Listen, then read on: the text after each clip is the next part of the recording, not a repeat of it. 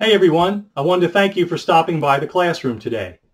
I wanted to take a minute and show you one of the original splice on the fly splice tapes.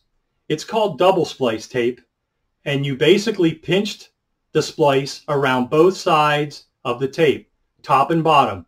It was originally designed for punched paper tape, although people do use it for embossed tape as well. I'm going to show you in the video how to do this while the feeder's on the machine and the machine is still running. In the demonstration, I'll take the time to show you how to do it on embossed tape and paper tape. Let's take a look.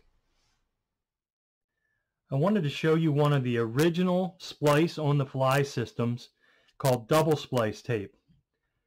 First, we're going to cut the tape again using the scissors with the alignment block, 4mm and 2mm pitch.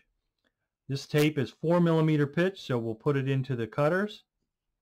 Cuts right down the center of the pocket.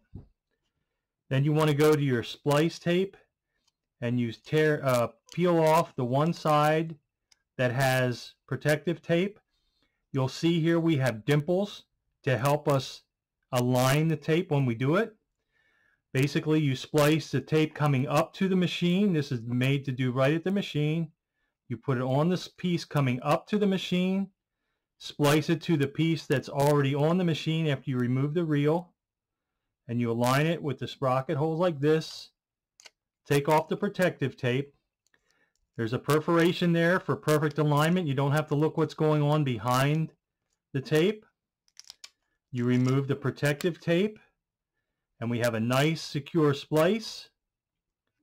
Then when you pull the cover tape back, it pulls both pieces back like that, and you still have a piece on the bottom cover tape. Then when you go to the embossed pocketed tape, it's the same thing. We want to cut it with the 4mm pitch, and this will cut right between the pockets.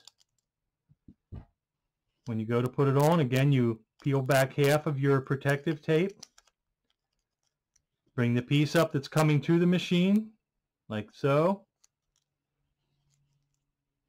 Splice it together with the piece that's already on the machine like this. Pull off your protective cover tape. Push it around the back and it affixes to the bottom right on top of the pockets. Pull the protective tape off. Again, you have a nice secure splice.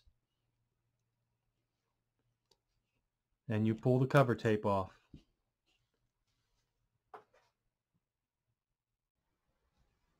I want to thank everybody for stopping by the classroom today.